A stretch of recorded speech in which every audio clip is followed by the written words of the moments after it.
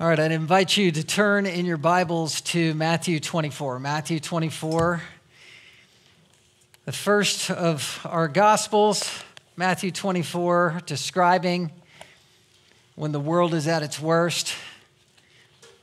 My teaching has been on the end times throughout this chapter, and I was thinking we would go through it quickly, and whenever I do that, I go slower. And it's not intended to go slowly, but I think it's important for us to understand the times we're in light of what is coming and how things are moving from bad to worse in society.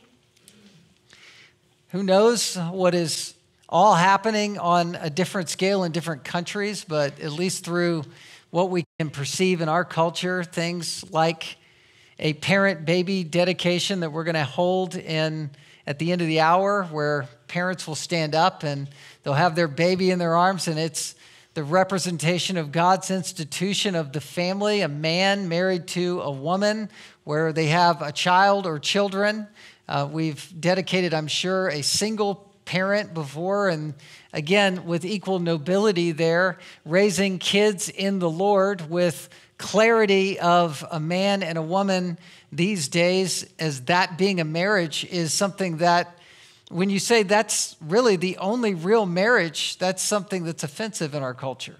If people throw everything together, every admixture of couples or dynamics or what the world calls partners, this is all contrary to what the Bible gives to us as a clear vision of biblical reality. What a real wedding and a real marriage is testified to us from Scripture. And in this world, we are called to persevere as witnesses, where we hold on to biblical truth and we shine forth biblical truth by what we believe in, by what we attend, by what we stand for, and what we say and where we go and what we do. All is a witness to winning the world. And so Jesus, as he is in Matthew 24, is at the final stage of his 3-year ministry on earth, and he's at the Mount of Olives sitting with his disciples. And the last sermon that he's giving is this Olivet discourse, this final sermon, and what he's talking about is the answer to their question, what is the sign of your coming? When will the end be? And he begins to speak of the markers of wars and rumors of wars and people standing up, as verse 5 says, saying, I'm the Christ, and leading many astray. These are the signs of the times and the signs of the end of the age. Matthew 24:23, look, here is the Christ, or there he is. These are false teachers and false witnesses, where people are trying to lead people astray to believe in false doctrine, false ways to heaven, which ultimately is the call for people to join whole communities. Come out into the wilderness community, verse 28, or go to the inner rooms.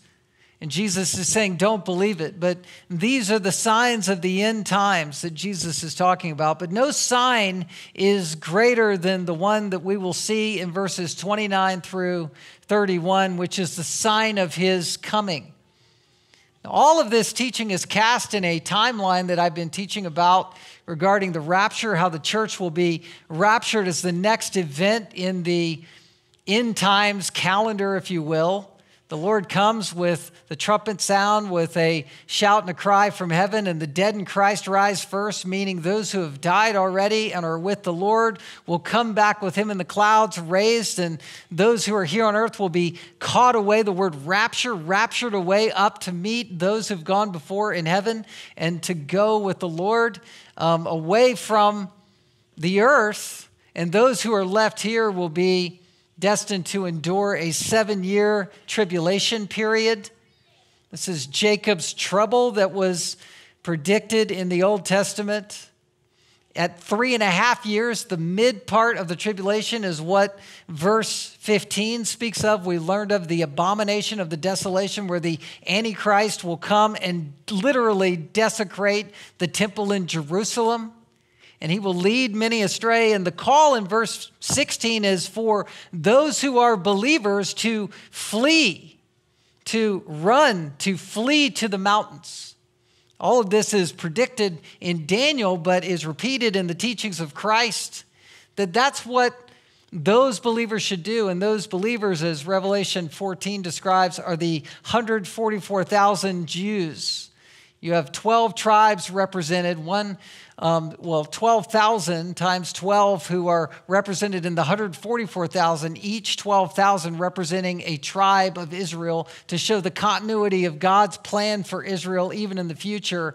That remnant of Jews, ethnic Jews, will be the ones who are testifying of Christ when the world is at its worst. And what they're doing is they are persevering as a testimony, just as we are persevering and we are following their future model that Jesus teaches us about what they will do then, we are to do here now. So we're following their example. And their example of perseverance is enduring.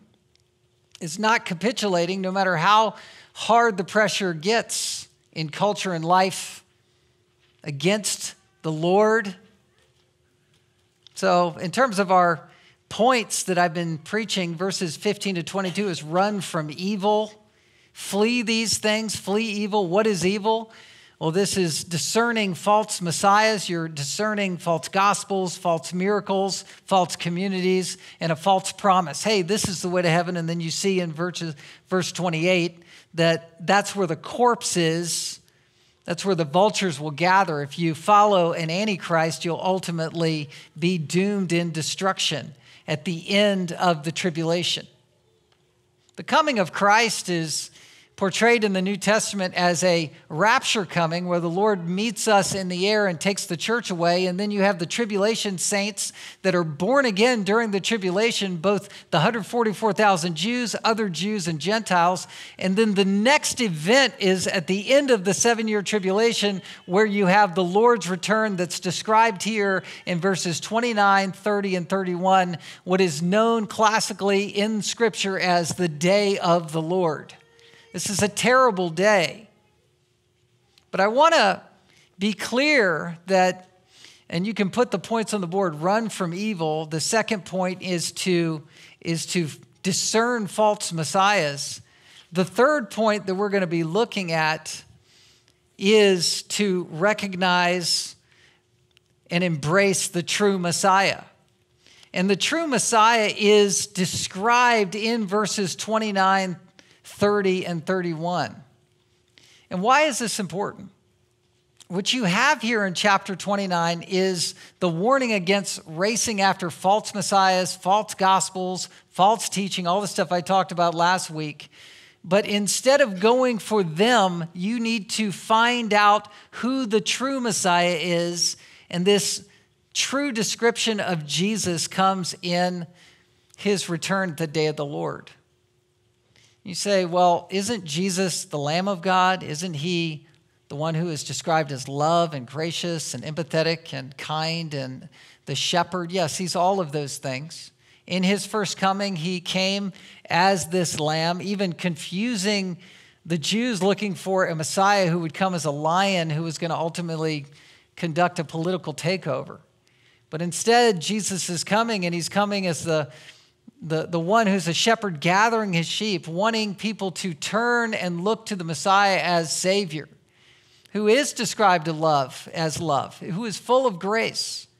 But at the same time, Jesus being God is not only loving and gracious, he's also the God of wrath, justice, and judgment. The same Jesus who ministered to the publicans and the sinners and said, "Come to me, all you who are weak and heavy laden, and I will give you rest. Take my yoke upon your back. My yoke is easy, my burden is light. Let me break you away from the vice grip of the Pharisees and legalism." That same Jesus is the same one who, as the loving shepherd, also went in at the beginning of his 3-year ministry and swept out the temple with super empowered strength on him like Samson, clearing the temple, moving thousands of people out, upending tables, and pronouncing basically a clear judgment on the misuse and abuses in the temple. And then he did it again on Monday, just upending things. He indicted the Pharisees, saying, the end is now for you. I'm condemning you for committing the blasphemy of the Holy Spirit. So Pharisees, you have reached the point of no return. This is the judgment of God in Christ because Jesus is God. God is Jesus. All of who God is found in the person of Christ, fully God and fully man.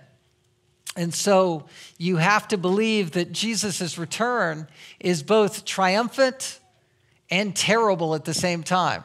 It's an act of unimaginable grace where he's gathering his elect, and at the same time, he's exercising and executing severe justice that is final justice on those who've rejected him, who've rejected his love, who've rejected his grace, who have counteracted his holiness. This is what it means to think about the return of the Lord, the day of the Lord. I've watched people, and on modern sort of sound bites, you see people talk about God and the afterlife and heaven in more sort of philosophical categories, esoteric categories. They really wonder about what it's going to be like and is it going to be real or not. But instead of living hopelessly, people will say, well, I want to live in hope of Jesus' return, and I want to live in hope of heaven because that's my best guess. It's my best thing that I could live for and hope for. I heard this one person say, I may as well believe in God and the gospel because if it's not true, then what do I have to lose? Which reflects the old Blaise Pascal, the 1600s philosopher, French philosopher, who created something popularly known as Pascal's wager. And he said this, belief is a wise wager, like a bet. Faith cannot be proved, so what harm will come to you if you gamble on its truth and it proves false? If you gain all. In other words, if heaven is real, hey, woo, you get it. You're there. If you lose nothing. Wager then without hesitation that he exists. In other words, just make it all a big gamble or bet. That's making faith a game, and it's ultimately ignoring the conscience that God put in every person on earth. Everybody made in the image of God has what Ecclesiastes calls eternity in their heart. They're wondering about the afterlife. Many people will kind of try to create the kill switch on that by, just ignoring it or suppressing the truth in their sin or unrighteousness. But a person is ultimately confronted in their conscience with life and death in eternity. And so people will play philosophical games instead of looking at what the Bible says. The Bible says that heaven is real and God, as the creator, is someone whom we will be accountable to give an answer to. I think the number one reason that people are ignoring the end, and a lot of people really don't think about Jesus returning here on earth, is because they don't want anything to do with a God that they're accountable to. That's why people are playing games. That's why people make it a philosophical thing. That's why people say, I'll hope in heaven. I'll believe in Jesus because if it's not real, I had a better life believing in Jesus than I would have otherwise. That's not saving faith. And that's not doing business with God, who is holding your heart and your life accountable. To want Jesus to return is to want him to open you up. And he's going to do that. Now, if we're covered by the blood of Christ, he welcomes us as his children. There's still accountability at some level, but there's not condemnation. But for unbelievers, there is full condemnation, full judgment, full final judgment that's on them. Think in terms of the rapture moment.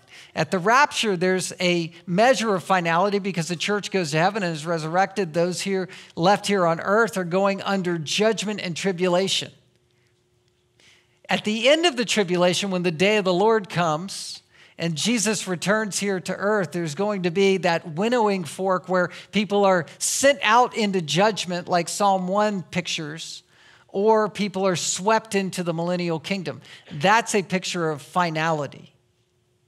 Ultimate finality happens at the end of the 1,000 years with the new heavens and the new earth, and that's the great white throne judgment. These are stages of finality in the end times, where things are very clearly binary. You have sheep going to heaven, and you have wolves that are going to, or goats that are going to hell. There's both rescue and judgment with this. Let me read our text with this as a kind of a prelude to explanation. Verse 29. Immediately after the tribulation of those days, the sun will be darkened, and the moon will not give its light, and the stars will fall from heaven, and the powers of the heavens will be shaken.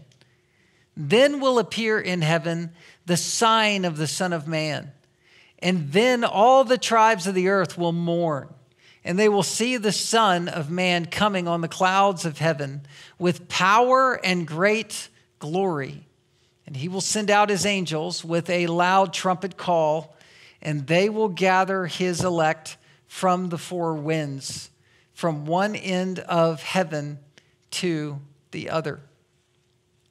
So again, the 3 points leading up through verse 31 are these: run from evil, discern false teachers, and then embrace the true Messiah. See him for who he is. And the way Jesus is describing himself in terms of his second coming is in a cataclysmic setting, an end of the world setting. How do you know who the true Messiah really is? He'll be marked by this kind of return. What kind of return? Well, one that's marked by unimaginable fallout. That's the first subpoint under point 3. Unimaginable fallout. That's verse 29.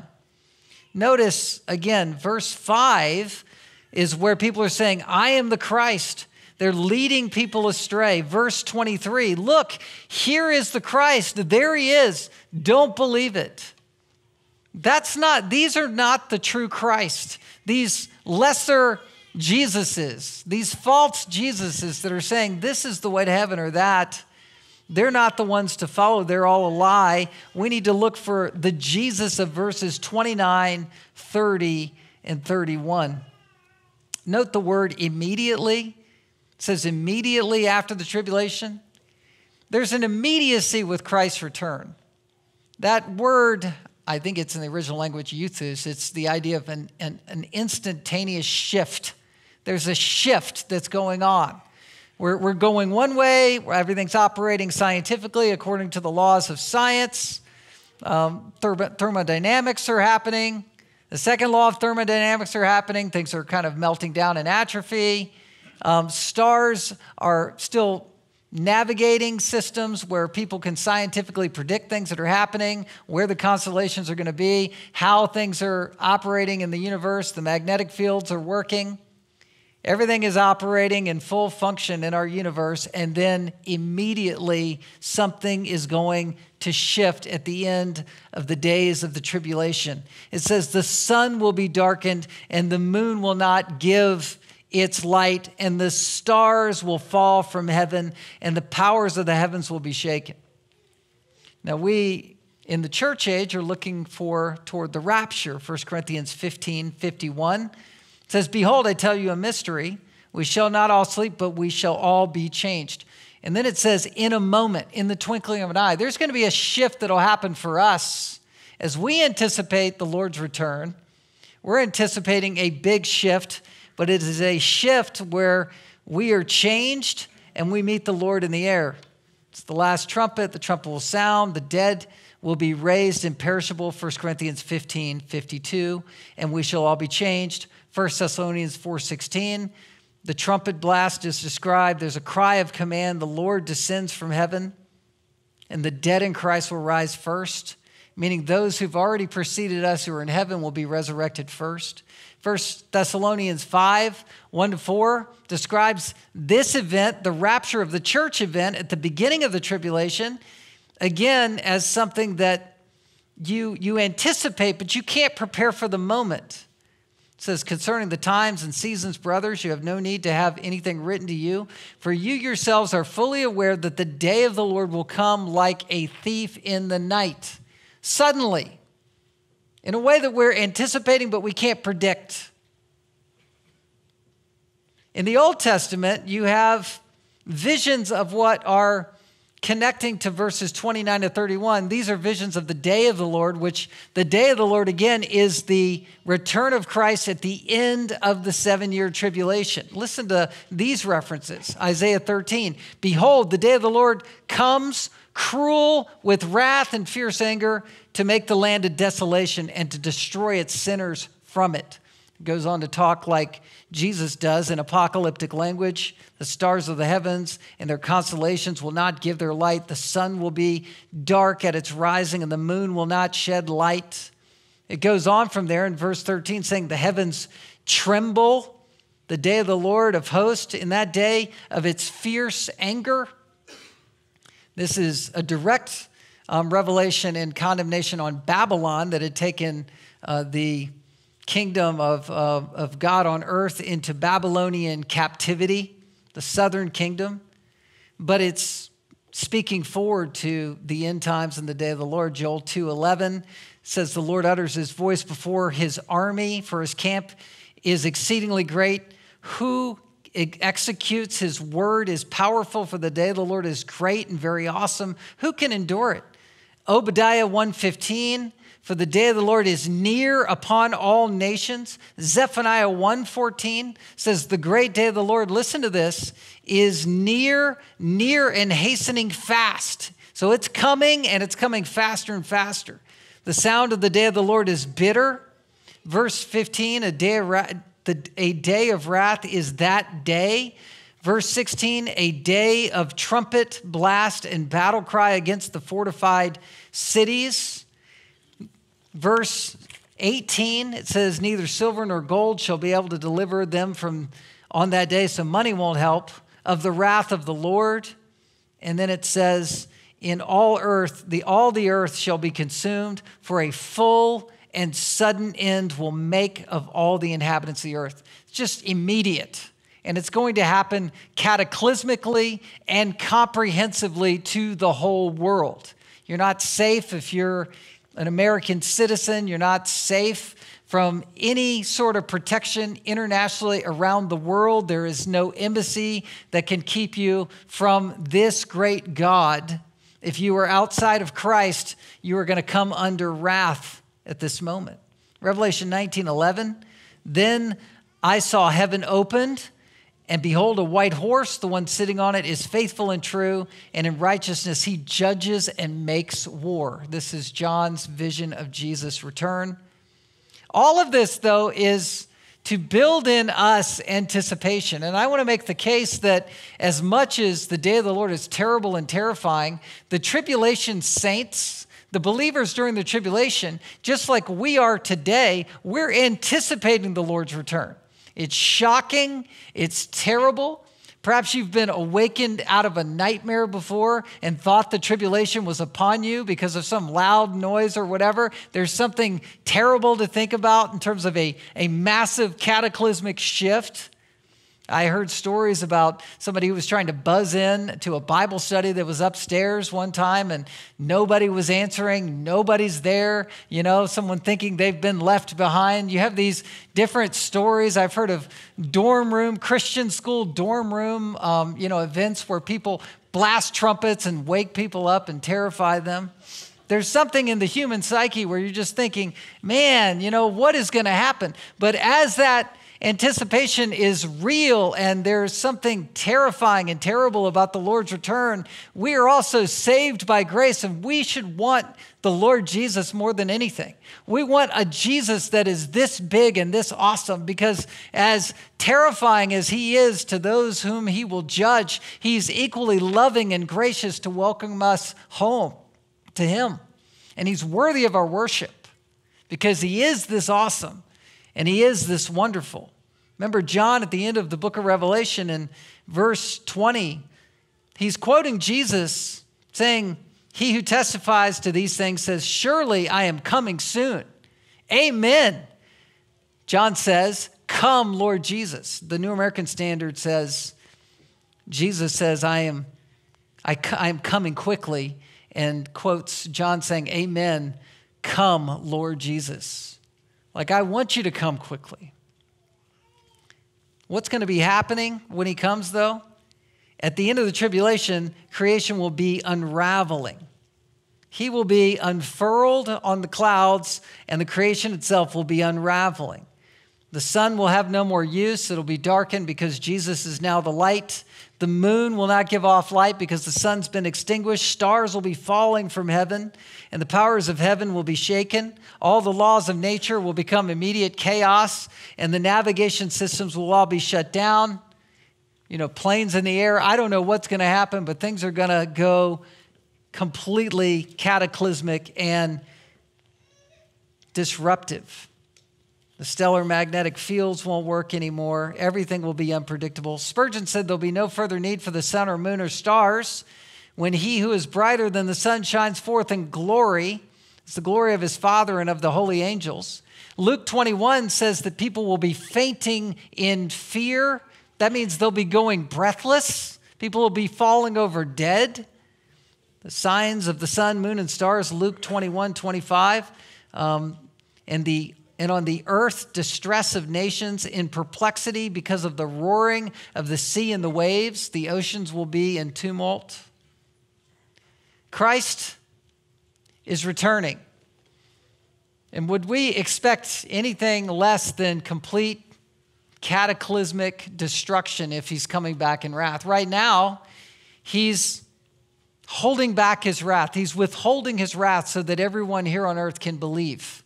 He's calling out to the world in love and grace and mercy and gospel witness through the church for all to come from all the nations of all the earth to believe, so that thousands and thousands upon 10,000s will be in heaven with him from all the nations, singing unto the Lamb as Creator and Savior. That's what we are a part of as his church. But when he returns on this terrible day, everything that he's holding back will be unleashed. The dam will break. All of the molecules will begin to sort of disperse from each other. The Lord holds everything together as Creator, and he's going to let everything self-immolate. John 1:3, all things were made through him, and without him was not anything made that was made. Colossians 1:13, he is before all things, and in him all things hold together. You better believe Jesus is the second member of the Trinity in participation with the Father and the Holy Spirit at creation. I believe Jesus is the voice of God who is saying, "Let there be light," in Genesis chapter 1. All things were created by Christ and for Christ, for his glory. In him, he's the one that holds it all together, even on an atomic level. Hebrews 1:3, he's the radiance of the glory of God, the exact imprint of his nature. Jesus is the same nature as God the Father and God the Holy Spirit. And he upholds the universe by the word of his power. Jesus is holding you together, everything together, all the terra firma together. And all of this is going to be allowed to unravel for his glory. Jesus is proclaiming he's the Alpha, he's the Omega, he's the beginning and the end. Revelation 4:1, worthy are you, our Lord God, to receive glory and honor and power. This is what the saints will sing in heaven. For you created all things, and by your will they existed and were created. In a word, when the heavens are shaken, as verse 29 says, it's going to be cataclysmic. We have a window of that in the narrative when Jesus died on the cross and the Father turned his back on the Son in that dark, dark hour.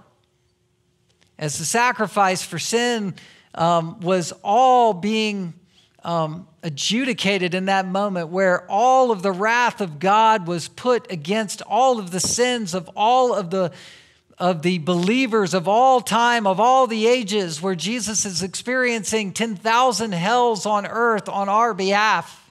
In that moment, the world sort of went into a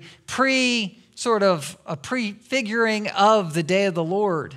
It says in Matthew 27:51, and the earth shook and the rocks were split. The world shook at Christ being on the cross. So why do people pretend that this isn't going to happen? Why do people want to ignore the idea of an imminent return of Christ? I mean, the older people get, a lot of times as believers, people say, I want Jesus to come sooner and sooner and sooner. I want out of here because the Lord is everything. The lackluster of the world sort of wears off and we want Jesus. All we truly have is Christ.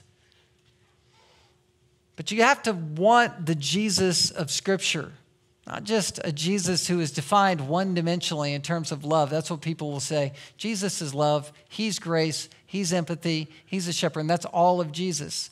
But two things can be true about something at the same time, and there's a lot true about Jesus. All of what the Bible says about Jesus is true all at the same time. He is the God of grace, and he's the God of truth. He's the God of love, and he's the God of wrath. He's the God of justice and mercy, and he's the God of judgment and even eternal judgment. He's all of these things. C.S. Lewis captured this idea in an allegory called The Lion, the Witch, and the Wardrobe, where he's portraying a dialogue between a little girl named Susan and Mr. Beaver, who is sort of the kind of streetwise animal who can talk, if you can stomach that. But you have C.S. Lewis, and he pictures God as a lion. And I think he uses a good metaphor for God, explaining him in terms of majesty, power, but in warm fur and sort of with targeting eyes. And as the conversation goes, Mr. Beaver says, Aslan is a lion. The lion, the great lion. Susan says, ooh, I thought he was a man. Is he quite safe? I shall feel rather nervous about meeting a lion. Mr. Beaver says, safe? Who said anything about being safe? Of course he isn't safe, but he's good. He's the king, I tell you. God is Jesus. Jesus is God. We need to understand that this is the one whom we are held accountable by, and this is the one whom we anticipate in his coming. Second, not only do we see that there's an unimaginable fallout in the final days, embracing the true Messiah is marked by this fallout, but it's also marked by an unmistakable sign. Look at verse 30. Then will appear in heaven the sign of the Son of Man. And then all the tribes of the earth will mourn, and they will see the Son of Man coming on the clouds of heaven with power and great glory. What does this mean? The sign of the Son of Man is harking back to Jesus, where he's teaching the disciples. He's sitting with them on the Mount of Olives. It's sort of outside of Jerusalem. He's there. This is his final sermon before he's going to go to the cross. This is the last thing he's talking about. And the disciples, like, seminary students, are just eager to find out the answer to the great question. They want to know, when will these things be? Verse 3. When will they be? And what will be the sign of your coming and of the end of the age? Can you please explain the end times to us? We kind of had this understanding that you were going to come as Messiah and overthrow Rome because of all these passages that say you're going to do that and sort of plant your kingdom here on earth. And it doesn't seem like that's what you're doing. So when are these things going to happen? And what do we look for? And Jesus begins to give the precursors of wars, rumors of wars, and false messiahs and things to avoid.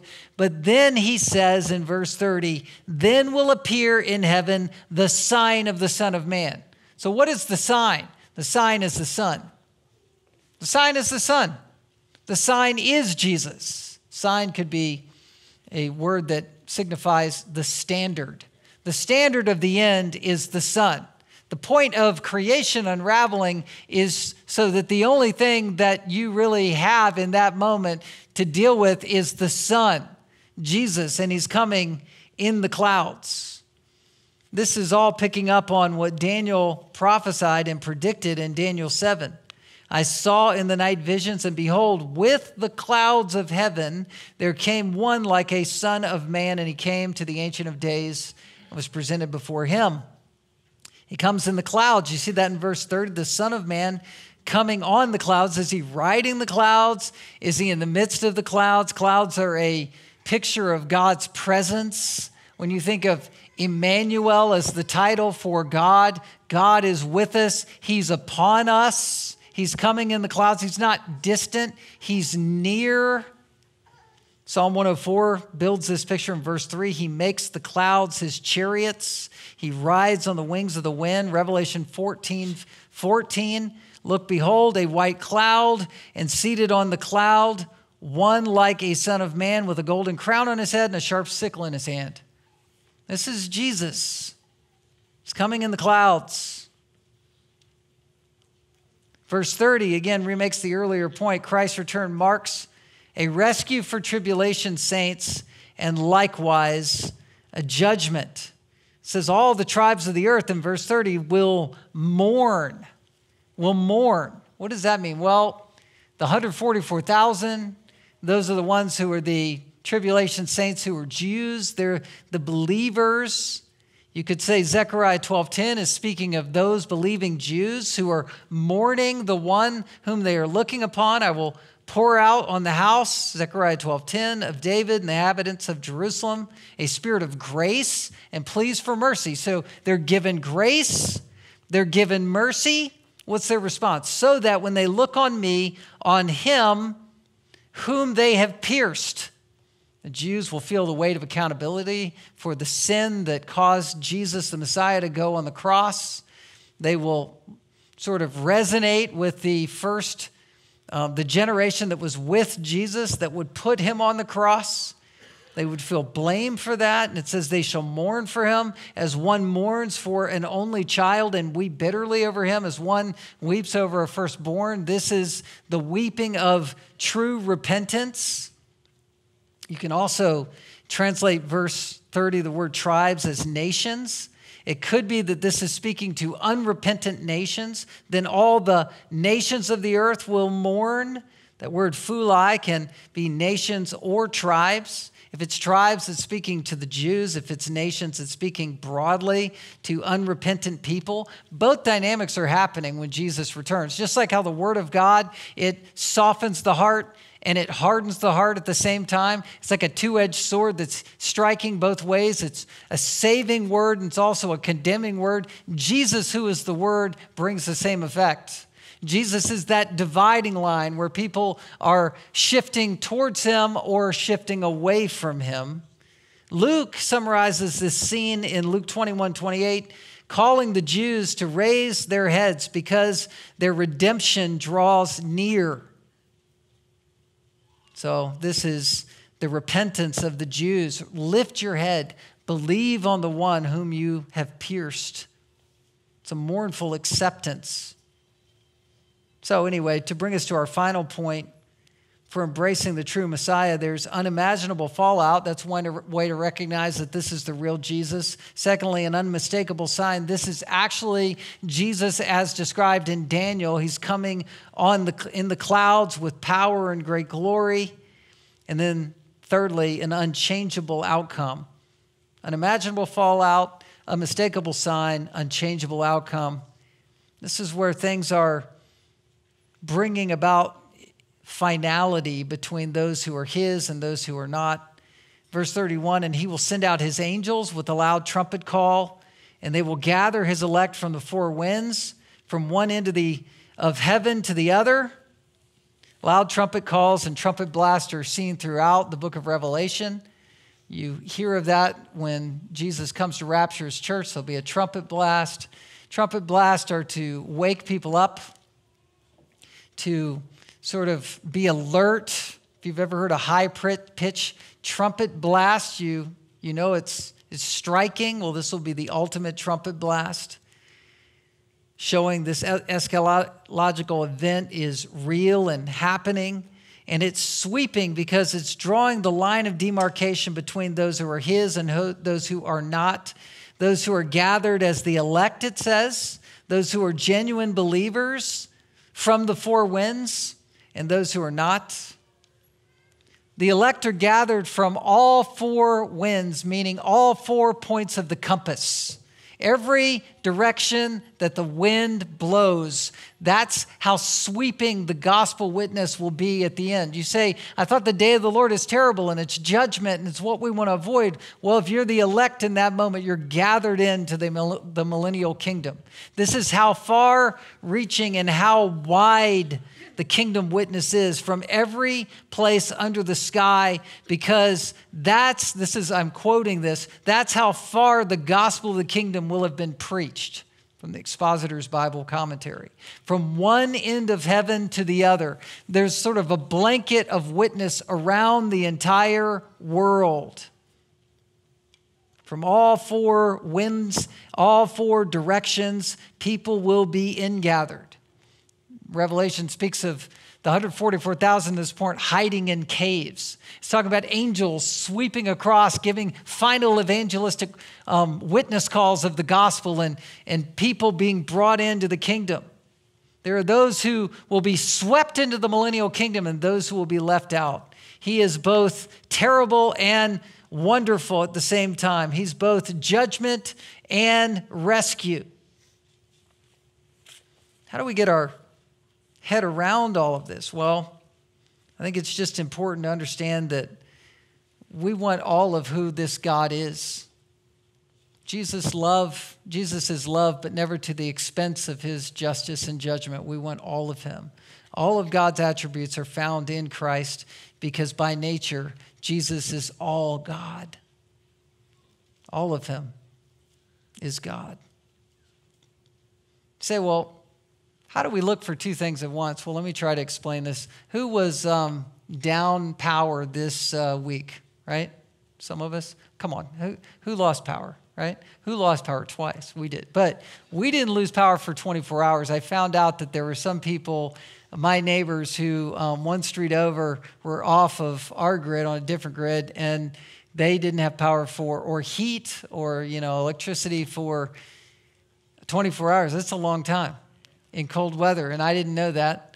So the other night I guess it was Thursday night, I was, studying. I was actually finishing my first draft of the sermon on Thursday night. That's what I do, and I preach it to some men and on Friday morning. Well, on Thursday night, I'm typing and looking out my back window, and I see this Sprinter van, one of those big high-top vans that was sitting out on Merganser, just right out there, kind of in the dark, and in the dark because there's no power over there yet. And I was nervous about it because you could just see some people in it agitated, moving around, and lights were kind of coming on and off in the cab light inside. Just spooky looking for me, okay? You're learning too much about me, but I'm like watching. What is that, And they're not really parked in front of the neighbor's house, they're kind of in between. So what are they up to? And I called one of my teenagers over. Do we need to call a cop, to just do a drive-by? Like, what are we doing? And then I hear sirens in the background, and they're looming and getting louder. I'm thinking, okay, something's up, something's happening. And then they're more agitated, and somebody's in and out. And, then I sort of turned back to my notes and forgot about it and turned around and they were gone. Next morning, I'm with the men in the pre-sermon time, and one of the guys there lives in the orange house. It's right on the corner there. And I said, I should have called you. I should have told you it was a creepy van outside. He said, no, that van was the power company putting our power back on. Like, that was our rescue. That was everything. Like, he didn't really, confront me like, oh man, you almost scared him off. No, as if I could. But it just shows the difference in perspective of how something can feel dangerous and feel terrible, but it's a matter of perspective. We want a God that is the God of justice, the God of wrath, who's this big, who's this awesome, who's this terrible, because he is equally that saving, that loving, that gracious, that welcoming, and that rescuing God that we love. What is it going to look like in the millennial kingdom? Let me just read to you a paragraph about the millennium. That's an inspired paragraph written by Isaiah. Isaiah 11. It begins with the day of the Lord, though. There shall come forth a shoot from the stump of Jesse. This is Jesus' birth. And a branch from his roots shall bear fruit. So all the way from the line of David to Jesus' birth. And the Spirit of the Lord shall rest upon him. And the spirit of wisdom and understanding, the spirit of counsel and might, the spirit of knowledge and the fear of the Lord. That's his ministry. The Holy Spirit descends upon him. And his delight shall be in the fear of the Lord. He shall not judge by what his eyes see or decide disputes by what his ears hear, but with righteousness he shall judge the poor. This is his gracious ministry, Lamb of God, healing the sick, helping people, teaching, and decide equity with the meek of the earth. And he shall strike the earth with a rod of his mouth. This is also Jesus. And with the breath of his lips, he shall kill the wicked. Righteousness shall be the belt of his waist, and faithfulness the belt of his loins. Allusion to Revelation 19. Now here's the millennial kingdom. The wolf shall dwell with the lamb. The leopard shall lie down with the young goat, and the calf and the lion and the fattened calf together, and the little children shall lead them. The cow and the bear shall graze, their young shall lie down together, and the lion shall eat straw like the ox. The nursing child shall play over the hole of the cobra, and the weaned child shall put his hand on the adder's den. They shall not hurt or destroy in all my holy mountain, for the earth shall be full of the knowledge of the Lord as the waters cover the sea. In that day, the root of Jesse, Jesus, who shall stand as a signal for the peoples, of him shall the nations inquire, and his resting place shall be glorious.